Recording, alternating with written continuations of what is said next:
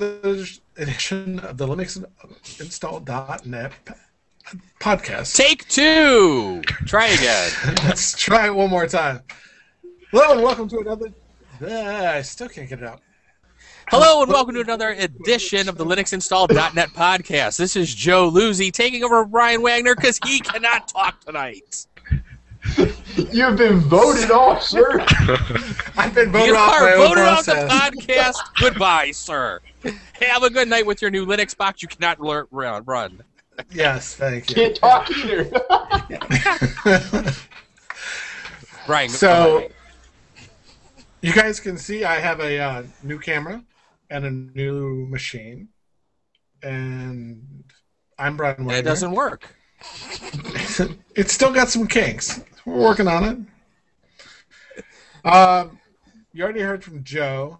The other voice out there is Mr. Greg Martin. No. Webs. And last but not least, our special guest, Mr. Mike Jansen. Hi, Mike. Greetings. All right. So, yeah. Thanks, Mike. We'll see you later. Nice talking with you guys. Greg's a little salty because he's no longer the new guy. I'm jealous. It was a great episode, guys. I'm going to go play a game now or something. I'm your token Windows developer. There you go. You know. All right, hang on now.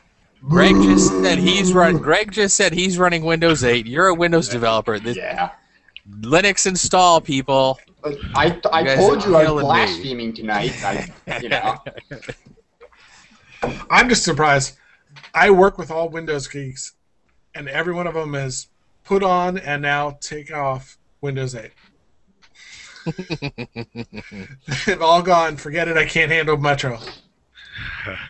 Yeah, I think we need to talk about that because, like, my girlfriend loves Windows 8, actually, which is really shocking. Like, Can she figure out how to get to Charms? yeah. Well, what does she like about it? Well, the thing is like she's a really big Hotmail user, right? So, I mean, like the automatic Hotmail integration is just for her. It's seamless. Like she just signs on her emails on the from the start screen. Everything's there for her, And everything live updates, which is another kind of neat thing. Yeah, I mean, especially exactly. Yeah, and realistically, I want to clear something up. That start screen, you can completely bypass that in the same way that you can bypass the dash and the GNOME shell by hitting the super key. You can get rid of that damn thing completely, basically. I mean, you can get around that all the time, and that's what I do. But it is, for power users, I feel it's very restrictive, though. Like, I cannot go as fast as I normally do when I'm on my Fedora or Ubuntu box. Well, if you don't do the start screen, what do you do for a start menu?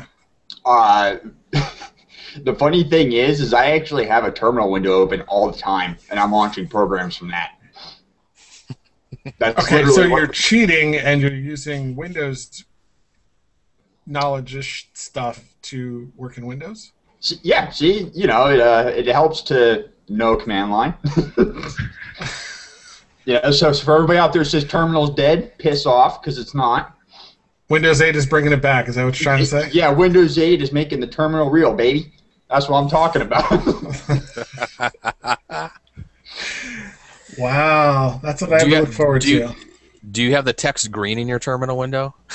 Actually, it's blue. So. Oh, so you need to make it green like an old green screen. There you go. I can't do the green on black, man. That hurts my eyes after a while. Can you imagine there was a time when everybody had to look at green on black? Yeah. Or Actually, that Joe lovely- still does. He has that or that- wonderful AS400 screen to look at. Shut it. Yeah.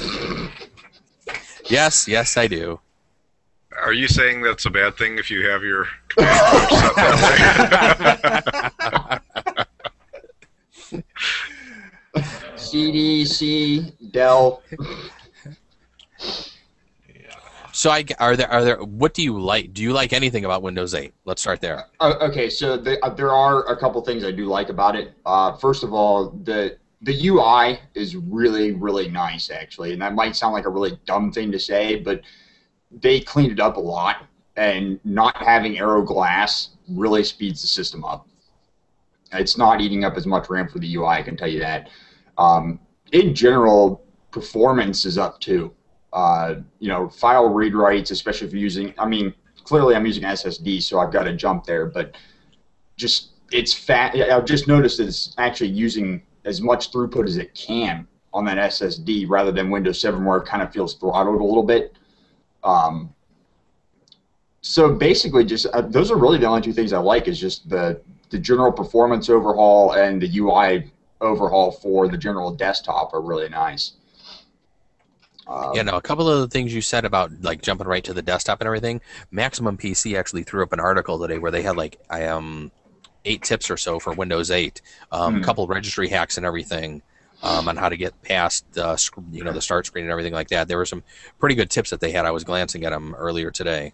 Yeah, I haven't seen that. You have to send me the link or something like that. But like I said, usually what I've been doing is just hitting the super key, because when you sign in, it goes straight to the start screen. So I just hit the super key and get rid of it, and that's it. Realistically, though, like I said, I can't use this for work. It's not. This is very much still a gaming setup, but I can't work under this system. Cool. Yeah, see, and that's the thing that the guys were saying. They're like, I can't get to hardly anything. They're trying to figure out, well, I installed SQL Server so that I can do this software that they support. And they're like, but how do I get to the SQL Server Manager tool? Yeah. I can appreciate what Microsoft's trying to do here. And I haven't, I'll throw this out up front. I haven't used Windows 8 on a tablet or touch-enabled device yet, which I'm sure would probably do pretty well if you could configure the system to be entirely Metro. But if you're trying to do both Metro and desktop or just desktop, I don't think it's going to work on a tablet device very well. You don't think it's going to work on a tablet device? Not a pure desktop. No, like if you're trying to set it up as like a pure desktop experience like you have on previous versions of Windows, I don't think it's going to work out really well for you. If you get a Surface and try to use it like that, you got the wrong device. That's not going to work like that. Now, from what I saw Leo Laporte using when he had the Surface over the weekend, he had the Surface RT. He seemed to actually really like it. He said that whole Windows interface flowed really nice. He said they actually had a key where you can hop back and forth between the desktop and like that start menu and everything. Yep. I think it was. So it looked really sharp, but I definitely would not go RT. Oh no! Like I said, like I was saying, if your goal is a standard desktop experience, then RT and Surface is not the way to go. But it's weird how that works now, because when you have Windows 8 on your desktop, you basically are stuck between two different paradigms, right? You're stuck in this weird spot where you're saying, okay, well, I have the ability to run a standard desktop, but I'm kind of being forced into at least doing something with this Metro crap. But then you start to realize the more you spend time with it, it's two very different configurations. Like if you want a standard desktop experience, you don't want the Metro. But if you want the Metro, you don't want the desktop. And you don't know which way to go with it, basically. Right. And what he was basically saying about the RT was, he said to him with the keyboard and everything attached to it, he goes, it's more of almost like an Ultrabook, almost like a laptop, than a true tablet. Is the feeling he was getting from it. And I was like, I can kind of see that, with the keyboard there and everything. It does. It looks almost and probably feels just like a laptop. So did we lose Mike? I think we lost Mike and we gained Corey. Hi, Corey. Hi. Corey kicked Mike out. That's what happened. It's like, there's too many people in here. See you later. We can have 9. Brian, did you not pay the Hangout bill? I paid for Hangout. I'm the only fool paying for Hangout, but I paid for it, sure. The Google tax. Mike's trying to get back in, but that's okay. We'll just hold off on I have questions for Mike because Mike was doing some stuff, but um, we should probably talk about Linux stuff since this is Yeah. stop being bad people and talking about freedom hating crap. Yeah, everybody's already probably turned us off now. Well, probably. But that was as soon as they saw you. It really wasn't anything to do Really? with the topic. Really? Oh, yeah. Hey, we're gonna just go trying to there. be we're just trying to be a fair and unbiased show here. So don't shoot me, don't shoot us, don't send your hate mail. But if you want to, Podcast send it to and Brian. Linux installed up. Yeah, send it to Brian. Make sure it's CC'd and forwarded to Brian and nobody else. There you Yeah, go. Brian is the founder here, so I mean, just look at his lower third. He's allowing this content. I'll edit it out of the podcast. And Joe, I have so much audio on you, I could make you say anything. Yeah, you probably could. You probably could. Mike, what happened, man? Not sure. Something with Was my that- internet. Could happen to do with the Halo in the other room. It was that terminal window. Oh. Windows fighting back because he was using a terminal. All right, so Corey Silver joined us while you were away, Mike. Okay. Hey, Corey. Hi. All right, Corey. So we've had this thing on the rundown for 2 episodes now that is Corey is installing something to check it out, but I don't know what. So I've forgotten at this point. What were you using?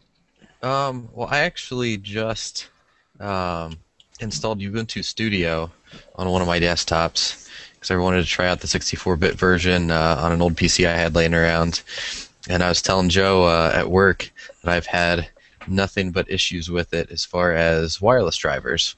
Everything else has been beautiful, absolutely love it. But when it comes to getting the Broadcom driver, I just cannot get it to load. I've looked at just about every forum I think I can comb through, and no dice. That's because Broadcom is notoriously bad.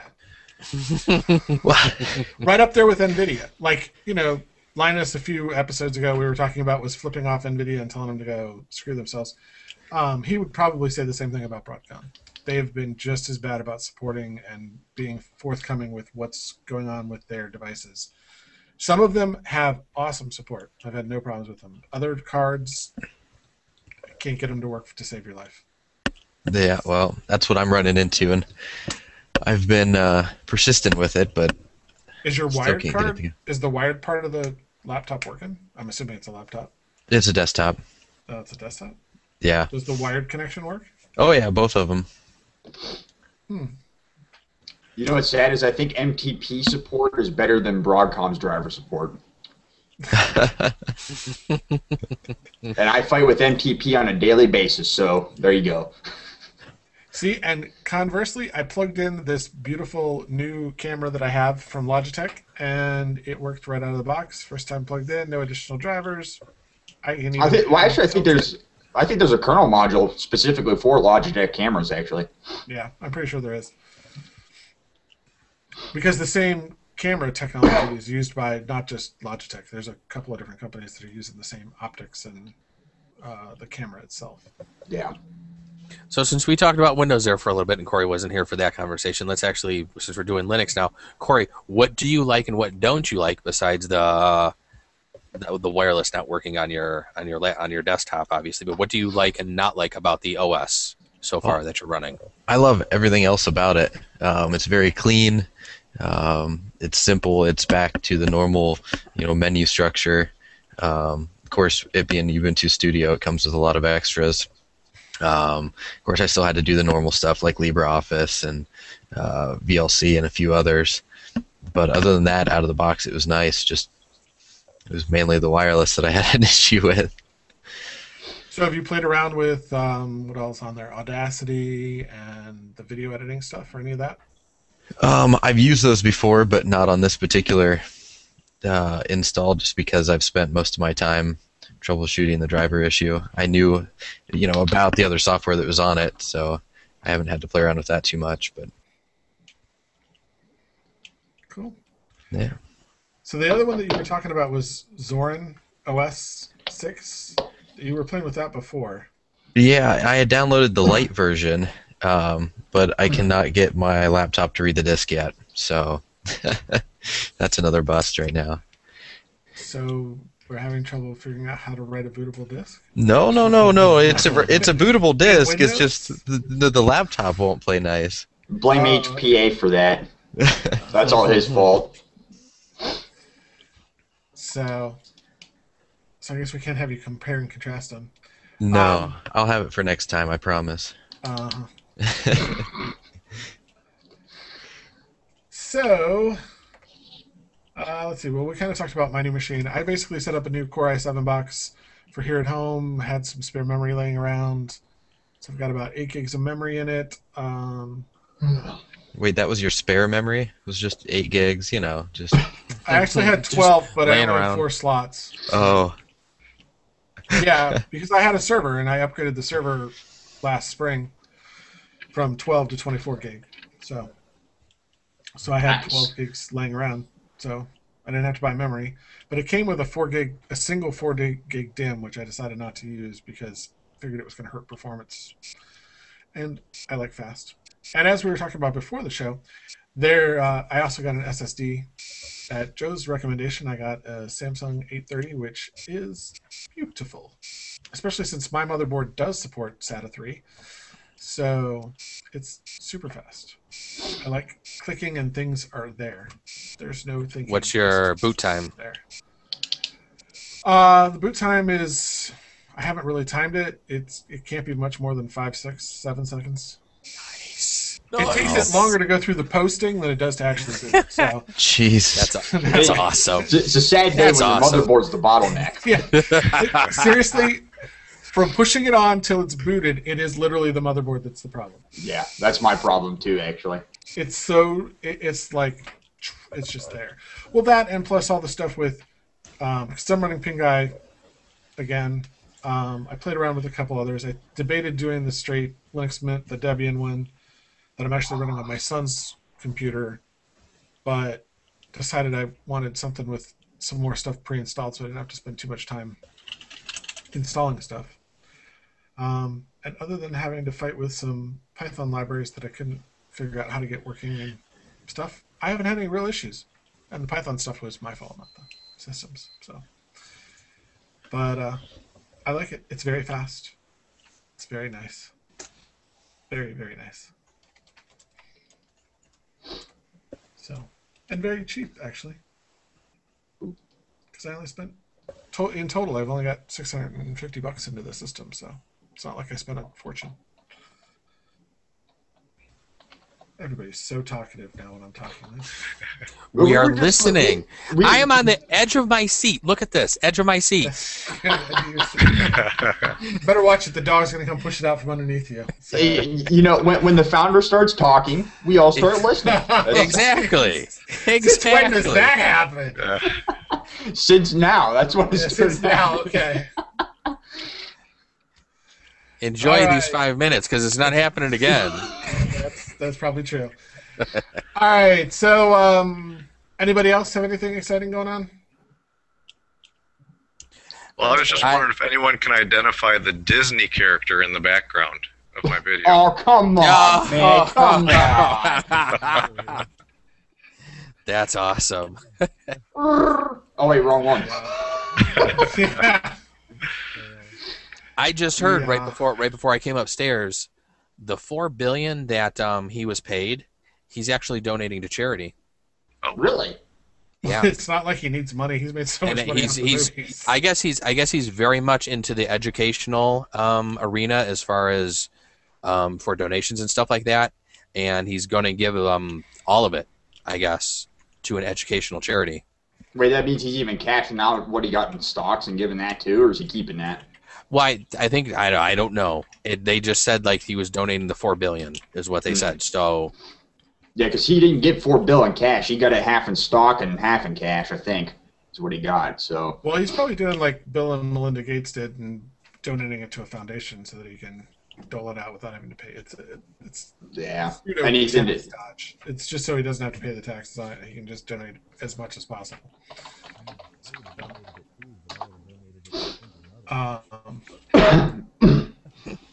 I was surprised he was going to let him put out more Star Wars movies.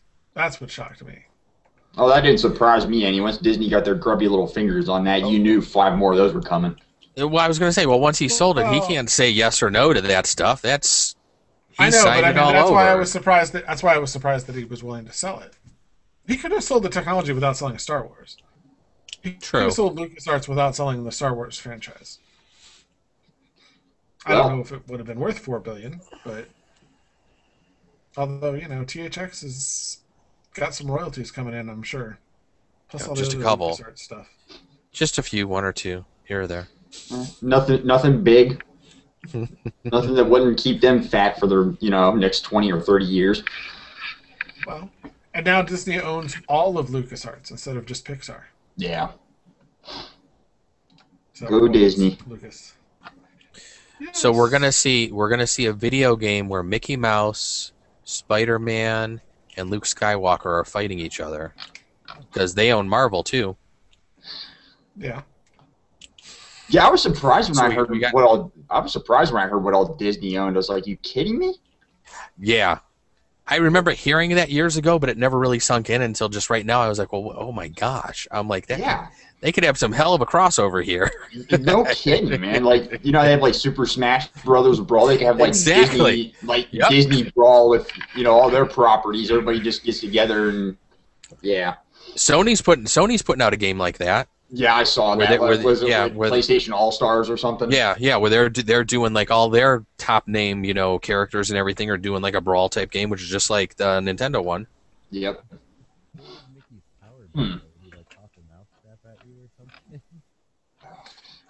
Wow. Got weird audio coming in. Anyways, Yeah, Corey was muffled. I was gonna say, was somebody Was he talking there, talking? Corey? Were you saying something? wow, we I think can't he- hear you. I think he muted himself. No. There you go. That's better. Whatever you did, you just undid it. Oh, that's good. No, I was gonna say what's Control Mickey. Z. I was gonna say what's Mickey's power? Is he gonna throw a mousetrap at you? I don't know. Steamboat Willie, man. That's his claim to fame. He'll be driving the Millennium Falcon. Is that what you're saying? The whole movie's replayed like Mickey takes over Luke's role in that movie. So has anybody else kicked into a Kickstarter project? I have never once paid for one. I've thought about it a lot of times, but I haven't done it yet. I have, and I got my first T-shirt from Kickstarter. Oh. Sweet. What project did you kick to? I kicked to Steve Jackson Games, the Ogre game that they had. I threw in $25. Basically, once they reached the goal, they started saying if you hit one of the additional goals, they would then start working on Car Wars next year's. And growing up, I always liked Car Wars. So for $25, I got a T-shirt saying that I made Steve Jackson work on Car Wars.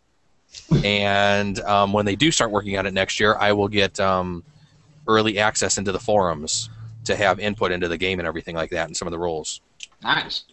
So I thought that was for $25. I told my wife, I was like, I'm kicking $25 into this. So she was like, go ahead. She goes, you and your damn T-shirts.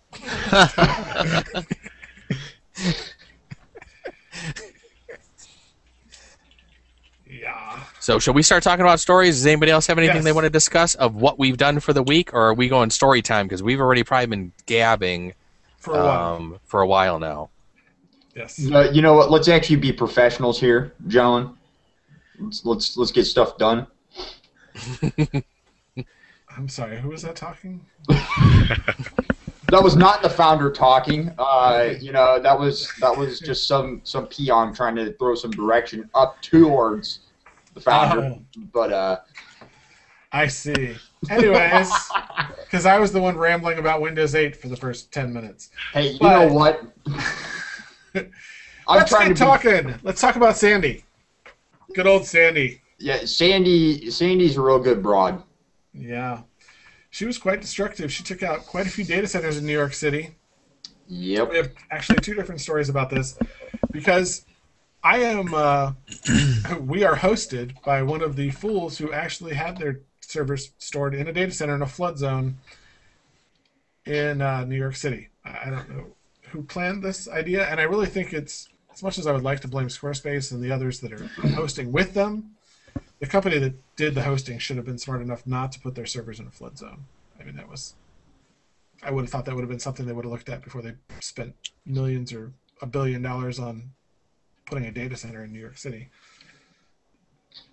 But Well, go ahead. Well, what? but yeah, I thought you were going to say something there. It sounded like you cut off. Oh. No, I mean, I saw a bunch of people talking about it. Oh, poor them, and I got really irritated with it. I was like, no, not poor them. Well, no, I mean, you know, that's like those idiots putting nuclear reactors on the edge by the ocean. You know, it's like, yeah, you dam them up, but eventually it's going to break and it's going to get flooded. Why the hell put it there? Then for most corporations, they're not going to. It's like security. They're not going to think about that and the cost. You know, they're not going to think about it that deeply. You know, I mean, that's just reality until they get bit. Now, well, yeah, but thinking about it. I don't know. I guess it's me, but I guess I didn't think that was too deep of thought, frankly. I thought that was like common sense. I mean, here's the land, here's the ocean. Don't put shit there. But I didn't realize that was hard for security people. Like, you know, there's a body of water here. I mean, it's kind of hard to miss. Well, and the thing is, too, is so the ZDNet article that I put a link to, and I'll have in the show notes, the ZDNet article says that Datagram put their stuff in Zone A. So they're like, they can probably go to the top of their building and see the river or whatever the bay, whatever they're facing there. I don't know New York City well enough to know what that is. But they can see the water from where they're at. It's not like maybe the water's there. No, it's there. And it was probably, the other thing was I was surprised that it was that close to the water because you would have thought that would have driven the price of the property up. But no kidding. One of the things that I had never realized before, when one of the places I used to work, we used a SunGuard facility, which I think was down 77, close to Akron, for our disaster recovery.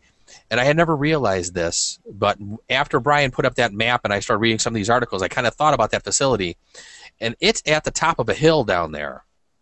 Mm-hmm. So if that place had ever flooded, it was pretty much probably the end of the world. Because everything would so far below it. If the water got up that high to be able to flood that building, you're pretty much just at the apocalypse, I would say. And I'm sure that they probably had thought about that for to have the recovery site up there. But years ago when we were going there, I had never really thought about it. You know, why this thing was up at the top of the hill. Yeah. But you went to the IBM facility just outside of New York City, right? I can't remember what this town was called. Yeah. Well, that was in New Jersey, wasn't it? Well, yeah, it's New Jersey, New York. It's right on the border. I mean, it's right on the border. I know that certain crews managed to finish early enough and were allowed to take day trips into New York City when they finished DR early, so it wasn't that far away. But that was also at the top of a hill, at the top of a very high hill. I mean, if that had flooded, I would have been seriously concerned. Yeah. So, I mean, that's not to downplay the fact that the flooding is, it's a bad thing all around. I mean, regardless of whether or not you plan to put your data center right by the ocean, it's a bad thing. But I mean, yeah, but still, it's kind of critical infrastructure. You kind of want to put a little bit more thought into where you put that crap. I mean, you don't want it near a volcano. You don't want it near ocean. But I mean, even if you are going to put forget the hosting company because they're going to put them wherever they can do it cheaply. I get that. Well, yeah.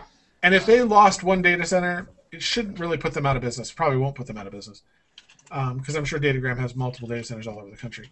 But the companies like Huffington Post, Gawker, BuzzFeed, whose only data center was this one in New York City, should have at least done geographic diversity. They should have at least had them split into different areas. Yeah. I don't understand who plans a site as big as the Huffington Post or Gawker and then says, oh, maybe we shouldn't use more than one data center. Well, I mean, Datagram probably told them we have 99.9% uptime. And it Yeah, usually so starts, like most projects and most corporate things, it starts off as something small, that didn't have the thought put into it, and then suddenly it gains a lot of traction, and then suddenly you've got too much momentum, and people most of the time aren't willing to stop the momentum in order to take care of often critical things. Yeah. I mean, that's you like you said, you start rolling, and then before long, you got so much stuff going on, you can't even go back and fix the bricks. No, and then stuff like this happens, and people go. I mean, it's like in software development. Somebody puts a great prototype together. Everybody sees it, and everybody buys on board, and all the developers are going, this is a prototype. If we're going to use this in production, we got to rewrite it from scratch. And everyone's like, yeah, we'll do that. And then they sell it to everybody. Suddenly you have 10,000 people live on it, and it's still the prototype. And you're going, that's not going to hold more than maybe 10,004 people before it starts crashing. But there's too much investment and too much momentum, and that's the way companies make decisions. It's not right, and it's right, but okay. At the same time, at least Huffington Post I know did. I'm sure Gawker did. BuzzFeed have all reported on Amazon's issues, and the other companies that got hit because they only had stuff in one data center. So I agree that it's that way initially, but these are websites. It isn't a standalone application. I guess the one thing that would be tricky would be doing their commenting systems. That would be a little more difficult because of replication of data. But I don't know. That's why they should just put everything in a Git repo and sync it all. Well, I was posting on somebody else's comment about this. He was like, "Oh, I feel so bad for the companies and blah blah blah." And I'm like, "I don't feel bad for the companies. I feel bad for all the people in the area." Don't get me wrong. I think that was not that it was anybody's fault or Hey, much Brian. to the conspiracy theories idea. It's not that anybody planned that damage, but Brian, companies are people too. I forgot. I should have listened to Mitt. I'm sorry. Sorry. But that's okay. But I mean, the devastation of this is, and I don't think we've seen the end of the devastation of Sandy. And I think there's other critical parts of the internet that are in New York City besides Datagram's data center. And I'm really curious to see what else gets affected, because while MA East is down around DC, and that's why Amazon's data center is in that DC, Virginia areas, because they're right next to the eastern hub for the U.S., there's another large hub in New York City. And I'm hoping, and it sounds like, since nobody's talking about it, it must be in a higher ground situation. It's still in New York City, but it might be in a higher ground area. It was the lower areas that got really affected. And still nothing compares to just the sheer devastation I've seen out of the pictures out of New Jersey. Just, it got wiped. I mean, by comparison. I wonder how those guys at Linode are doing out there. Yeah. So, all right, enough complaining about them. So my next cool story that I found. Oh wait. He's lost it. Yeah. No, actually, I'm gonna wait. I'm gonna switch I'm gonna go with the order that I actually have these in. The next thing is to talk about the reason why we have our special guest. Even though Corey's not following the color pattern, I just realized. But anyways, the next. Well, neither is Mike. I mean, what is this here? Well, we have no consistency. Guest. Mike was the special guest. He got green. Corey was the one not following the standard for Linux install members and sticking with red. So anyways. Ooh. So. That's the color for being late. Yes. That's the color for being I had late. to identify myself. There we go. So Mr. Jansen is actually using EC2 in his day job and wrote a maybe not tremendously detailed, but a quick synopsis of their use of it. And I asked him on so that we could quiz him a little more about what he thinks of the experience so far. I don't know that you said how long you guys have been doing it. 6 months, maybe. 6 months. Yeah, it's been super long. So you guys weathered the last bump, or weren't really affected by it? Because that would have been within the last 6 months, right? You mean the last bump, as in the eastern region that had performance issues? Yes, performance issues. Yes, we weathered that, but effectively for us it was outage. We happened to, just so you know how Amazon's set up is, like, each region has several availability zones, so they're basically separate data centers within a region, and there's all supposed to be totally separate power and all that. And so within a region, you know, your server resides on an availability zone, but it's built so that there's a lot of redundancy across availability zones. And in the eastern region, of all the availability zones that there were, I think there's 4, ours happened to be the one that had problems. And we had one server on one availability zone, and we've been working on a, you know, redundancy and fault tolerance, and that kind of kicked us into gear a little more to start working on that. And then the approach of Hurricane Sandy made us take that a little more seriously too. So you've got several regions in the U.S., and those are pretty separate. I mean, they're geographically separate, but also infrastructure-wise, across Amazon, they're pretty separate. And there's certain things you can do between regions, but it's really limited what you can do between regions. It's really geared towards redundancy across the availability zones. So I'm kind of working through all that now to try to come up with our best plan for redundancy. Now, are you doing stuff with the elastic block storage, or are you doing stuff on? Are you using elastic block storage for storage, or are you using S3 or some combination? Or well, we're using the EC2 is the server. You know, it's the virtual server. Mm-hmm. And it uses the elastic block storage, the EBS, for its back-end data store. Like the primary drive and our secondary drive are both EBS volumes. But we're using S3 actually to copy our backups and stuff. So, like, we've got backups that run, and they're just database backups and some other file system backups. And then I've got a task that runs regularly that actually copies those backups out to a different region, actually out to the Oregon region. So if a nuclear bomb hits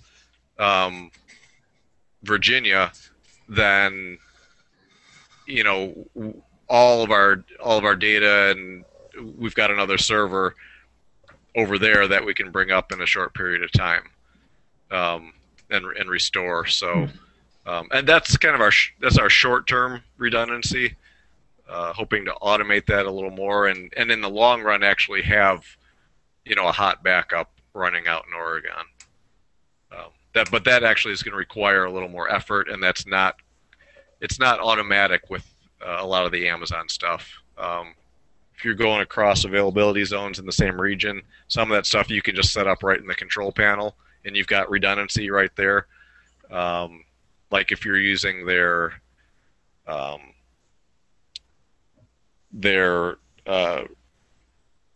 database solution, whether you're using MySQL or SQL Server, it can be redundant across 2 availability zones. So if one availability zone goes down, your SQL Server, in theory, will be uninterrupted.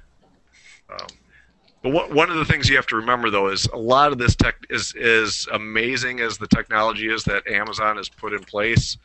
A lot of this stuff is still really under development. In fact, the outage they had in the eastern region with the one availability zone uncovered several bugs in their infrastructure. One of them being was a lot of the databases did not automatically switch over because certain timing issues. So there's still, I mean, people need to realize that as much as they have out there, a lot of this stuff is still growing. It's still not, just because you get on Amazon and because you use some of the availability stuff, you still don't have 100% uptime. You still got to put a lot of effort in yourself. But they do have a lot of tools to help you with it. And I think that's something that a lot of people think that, oh, I'm going to the cloud, so now it's just going to magically be available. Actually, I've had to explain that to my bosses because they thought that. And said, it doesn't quite work that way. You gotta still have to do things to make your applications redundant, like you're talking about. Yeah. You've got to do it at the, at the system level, but you also have to do it at the application level. I mean, our application is not cloud enabled in the sense that we've got to rewrite certain things to allow them to take advantage of, some of the redundancy out there.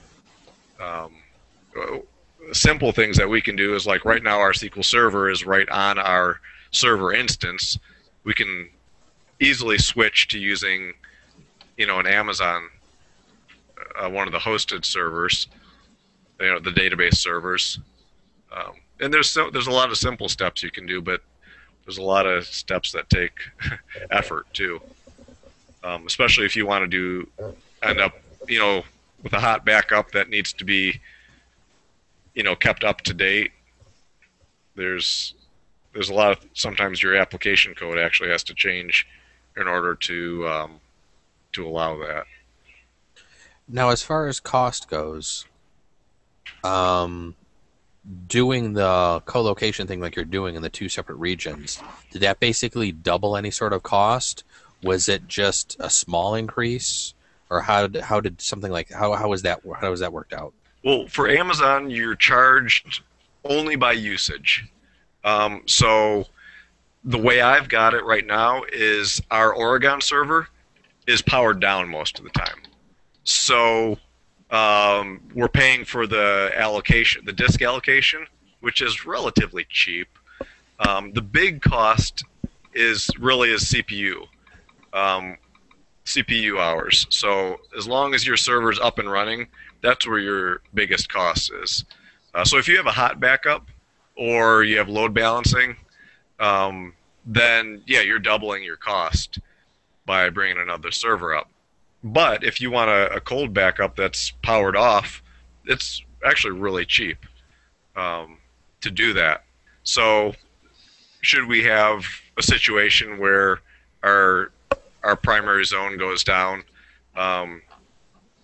we would fire up in the secondary zone. We're using Route 53, their DNS, Amazon's DNS solution, which you have to use if you're going to go across regions. They've got some nice stuff, their Elastic IP, where you can switch the IP address to different servers, but they have to be within the same region across availability zones. You can't magically switch those IP addresses across regions, but you can use their Route 53 DNS to switch where things are pointing to across regions. I mean, you can point to stuff outside of Amazon with that too. When you did just out of curiosity, did you just assign like a subdomain like www.whatevercompanyname.com, or did you have to give them top level domain? Well, you've got to switch your name server for the top level domain over to them, because it's got to be the name server. Amazon has to be the name server in order for that to work properly. I see. Now, when you're doing the backups and stuff like that, do they also charge I'm guessing they probably also charge bandwidth costs between the regions. Yes. You get charged for data transfer. You get charged for storage. So we get charged for however much disk space our S3 buckets are taking up that have the backups. IOs within, or data in, data out within a region is pretty cheap. It's a little bit more across regions. But I mean, everything costs. Every little, basically, you don't pay for a bundle. You pay for every little thing that you use. And most of the usage fees are pretty small, but the more you use, obviously, the more it adds up. Their money. Yeah. Right. Well, and I think that's kind of what's impressive about the fact that Netflix uses them, right? Because Netflix is doing large transfers. Oh yeah. So, but obviously they've been doing it for years, so it must work out for them. I mean, they must have done the calculations. Don't they still hold the title for the largest gross internet bandwidth traffic used by any one particular entity? Probably. Because I think I remember at one point in time seeing that they were consuming 20 or 25% of total internet traffic overall. I think it may have been larger than that, actually. The only thing that I can think of that might have touched them at any single point in time would have been the space jump that just happened, because that set all kinds of records. Yeah. But that was being spread. I mean, Google was getting help from Akamai and all kinds of people to try to get that to happen. So I'm not sure. But that was just a one-time thing, whereas Netflix is probably on a consistent basis every night, prime time. People are doing movies, kids are watching cartoons and stuff off of there. So I'm sure Netflix is much more consistent than just a one-time jump. Well, especially since I don't know how much you guys watch the show, but at our house we've got my wife and daughter will both be watching. My daughter will be watching the latest Vampire Diaries, and my wife is watching some Jane Eyre movie, and I'll go to download an ISO and go, why is it so slow? Oh look, everybody's using all the bandwidth to watch movies. Yeah, and here at our house, we although we do have multiple devices and can probably watch it on 3 or 4 different devices, probably 5 or 6 if you include phones. We pretty much only do one at a time. I mean, but I do have Netflix set up on every video game system I have in the house on multiple TVs. Jesus. I don't use Netflix. I have Netflix on every TV, the Blu-ray players. I have 2 Rokus. It's pretty much on everything. Yeah, Greg, I don't use it either. Yeah, I don't. I'm still one of those weird people that buys discs. So, I still buy discs too. It's just I buy discs for everything: DVDs, Blu-rays. I still buy music discs, all that jazz. Yeah. But I have almost a 500 DVD collection, so I still Yeah, buy discs too. I just bought four more this weekend, so I think I'm up to almost 1,000 now. So I was I've been irritated because Netflix keeps losing contracts. They need to fix that, or there isn't going to be anything left to watch the rate they're going. Yeah, we've noticed that there are certain things that were on there before that we wanted to go back, and Kim was mentioning that the other day. She wanted to go back and watch something, and it was gone. She goes, I can't find it anymore. I'm like, yeah, that must have got yanked. So, yeah, that is a little annoying. oh man, So, But you know what? For the price, it's still a damn good service yeah, for as much as we use it. There's nothing that can really beat it as far as I'm concerned for the price. So, next story. let's move on down, and we'll do this as the last story. And we're going to push the OwnCloud, unless somebody wants to talk about the OwnCloud stuff. I was kind of surprised you would put that in there. I may kill it. It may never show up again, but hopefully we'll talk about it next week. I have actually done some research on it, so I would like to talk about it, but let's just skip to Mega Upload because I can't miss Mega Upload. If you've since we're talking about cloud and storage and redundancy, Mega Upload should be a different type of tale. One where you go, yeah, probably shouldn't have put the corporate data on a site that was also hosting lots of stolen stuff.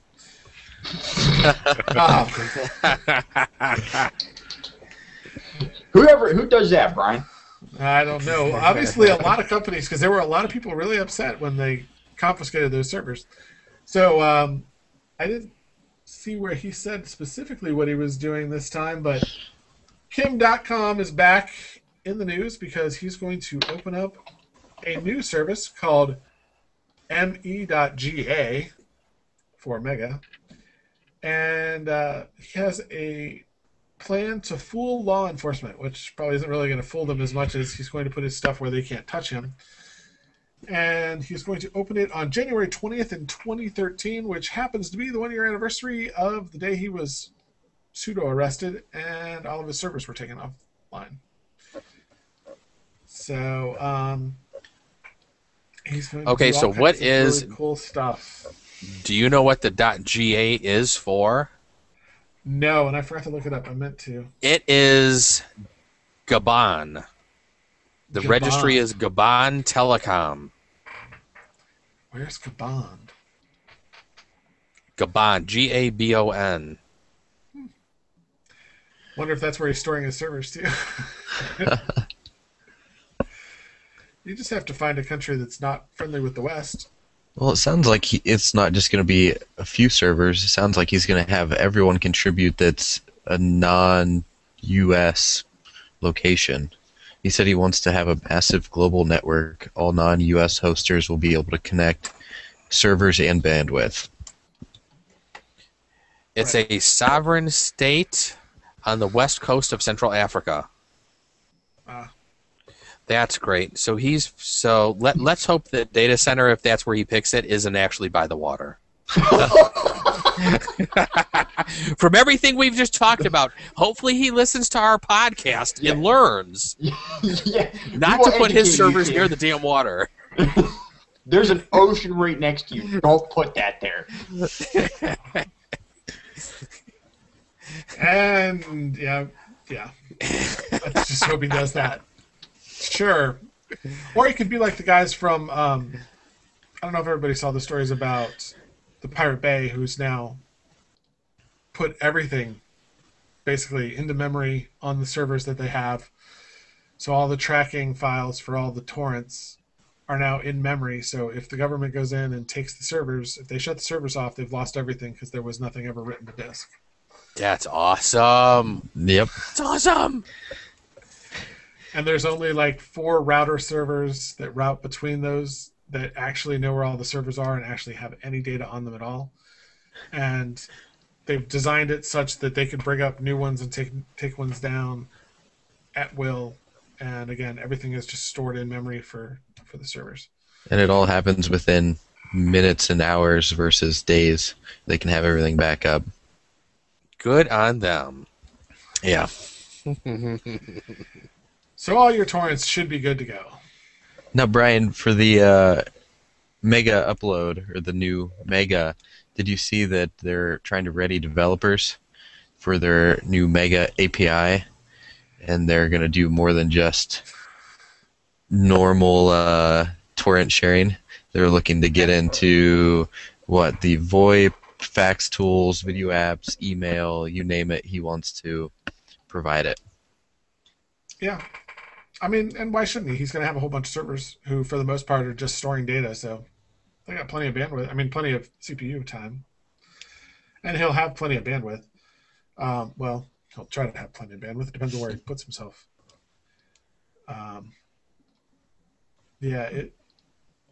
It's possible. He's doing a lot more stuff with security this time. He learned his lesson, and he's making sure everything's encrypted this time. So. Yes, and he said you can encrypt on the fly, all for free. Did you guys see the servers that he's looking for? 20 terabytes of disk space. 20 terabytes of disk space, 4 gig of RAM, at least 1 gigabit a second uplink, 2 gigabits preferred, and he wants 60 of them. Wow. That's huge. That will be mega. NVMe.ga. The only thing I'm wondering about is you're going to have 20 terabytes of disk space, but only 4 gigs of RAM. And a 1 gigabit per second uplink means it's going to take a long time to fill that 20 terabytes. Well, 2 gigabits preferred. Okay, but still. Brian, he planned that. Don't worry about it. It's going to be by an ocean. Just, if it's crap, it's crap.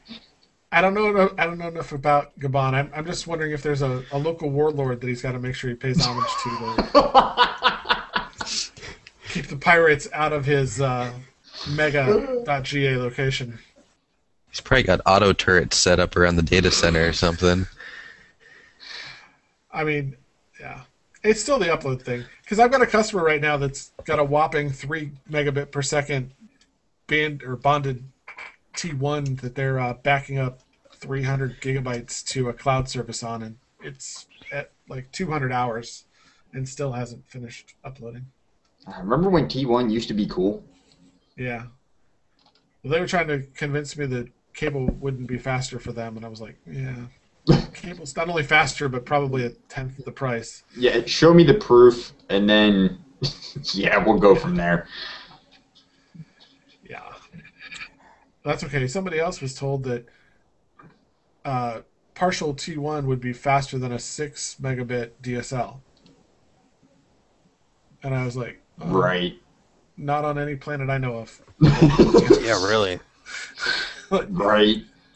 Like, I understand, at least I think I understand what they were trying to say, because you're not dedicated bandwidth on a DSL, but you're really not shared bandwidth either. It's yeah.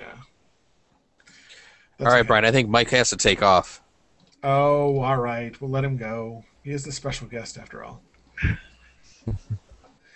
Oh, he's gone. Wow, that was quick. He didn't say bye. That's because you don't pay attention to chat, Brian. It kind of helps when you pay attention to the whole podcast, just not yourself. Brian's in Brian's space right now. He doesn't, Wow. there's a bubble.